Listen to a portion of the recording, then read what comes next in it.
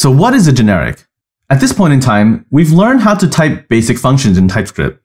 Here we have our function createList, which takes a parameter of item, which is a type number, and returns an array of numbers. And finally, inside of the function, we go ahead and define a constant that is an array of numbers where we push that new item on and then return the said list. With this function, you get type safety, but it's rather limiting, isn't it? If we were to name this function properly, we'd probably want to call it something like createNumberList. But then this wouldn't be really reusable.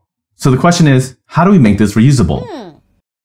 In TypeScript, this is solved with the concept of generics. At a high level, generics allow you to define a dynamic type that will be used in the function. The way you can tell that generics are being used is when the function name is appended with the greater than and less than symbols. This then allows you to pass in a type rather than a JavaScript value that is typically passed in the parentheses instead. Knowing this, we can now swap out our number type for this new dynamic custom type, which we can pull in when the user invokes our function. And so for the constant number list, we can now pass in the type number, and it'll go ahead and apply it into our createList function. And similarly, if we wanted to create a list of strings, we could then pass in string inside of the brackets, and then the createList function will take care of the rest.